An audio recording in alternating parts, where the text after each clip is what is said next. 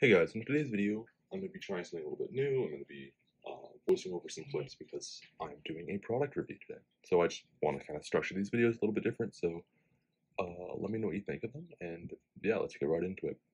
So today, as you can see by the title, I will be reviewing Nutrafin's 3-day fish feeder.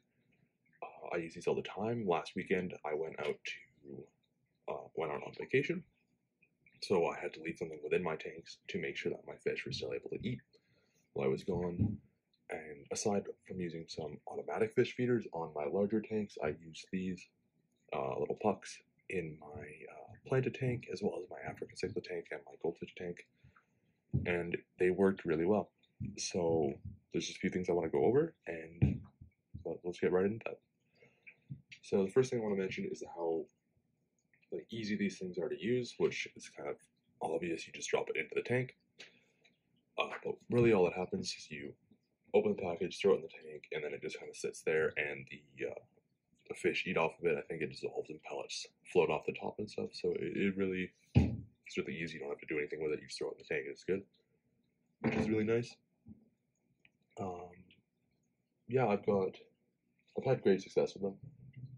They always There's always some of them left over when I come back. Like they typically last for a little bit over 3 days, anyways. So that's always good. Yeah, they're really nice.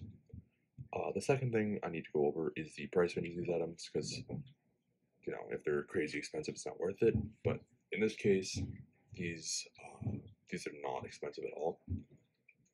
I think I got mine for under $5 at a local pet store, so you'll be able to get them wherever you need them. Sorry, my mom just turned the vacuum on, so if you hear that, I apologize. These are also available pretty much everywhere. If you go to any sort of local fish store or Amazon or anything of the sort, you should be able to find them just fine.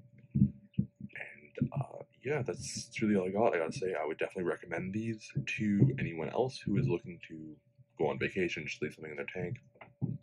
I wouldn't suggest using them to feed your fish every day. Like obviously, if you're at home, feed them flakes. Don't just throw these into the tank and leave it. But yeah, they don't cloud your tank up at all. The fish love them, so that's really all there is.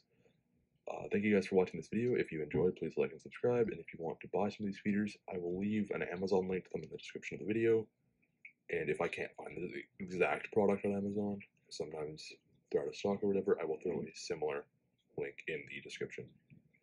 Yeah, that's all for this video. Thank you guys for watching, and I hope to see you in the next one. Bye.